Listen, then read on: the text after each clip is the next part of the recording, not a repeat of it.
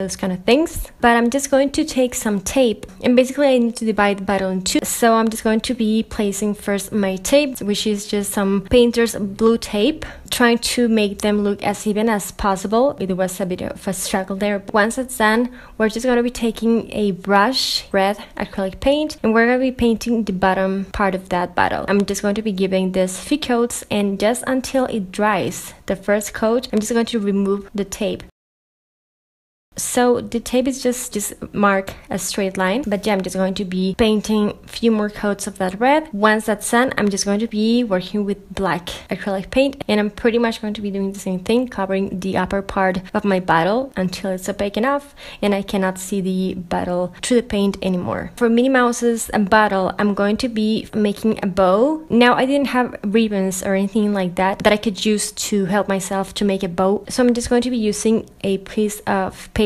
And first, I'm just going to be practicing here in just a notebook piece of paper, because I'm just going to be painting this anyways, because again, I didn't have any red paper and I just decided to use white paper. So make your bow as big or as small as you want it to be on the bottle. So I'm just going to paint the whole thing, giving this few coats, and then once that's dry, I'm just going to go and take concealer brush. This is by this brand. I have no idea where I bought it. I think it was at Walmart a long time ago, but I'm just going to be taking the back part of it, using it as a big dotting tool with my white acrylic paint, and I'm just going to be painting a polka dot pattern. And so I'm just going to then correct those small dots that went in there using a toothpick and the same red acrylic paint until I'm done. Then I'm just going to go ahead and do the bow as I did before. This time though, I'm just going to be sealing this with a hot glue gun. There's a ton of ways to make bows, but I just went ahead and did this by cutting like a square kind of shape and then cutting a piece to go in the middle. And yeah, this is it for the bow. As for the rest of Minnie Mouse's bottle, I'm going to be taking some round white stickers, and I'm just going to be,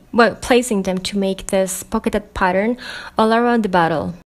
Just to finish this up, I'm just going to be gluing my bow with my hot glue gun again, and yeah, we're done with this one. As far as for Mickey Mouse's bottle, I'm going to take some of those white round stickers. You can start off by using yellow to begin with, but I didn't have any. I'm going to be painting them until they are opaque enough, and then I'm just going to let them dry until they are ready for me to stick them in the bottle, which I'm going to do towards the middle part like that. I actually got inspired to create this idea from a Pinterest DIY that I saw. I'm going to link the image that I saw on my blog, which is going to be linked below as always. But Mickey's and Minnie's bottles had like this ears, which I tried to do, but I preferred the bottles without ears. But if you want to go ahead and go for the ears thing, this is what it would look like, sort of.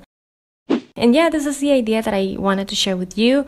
Again, this is Pinterest inspired, but I wanted to give it a try with things that I have at home. As a Disney lover that I am obsessed with this idea. I think it's really, really cute. They add something really, really fun and unique to my room. This is definitely an eye catcher. I just love them. And yeah, hopefully you like this. It's so much fun. Let me know down below. If you did, don't forget to give me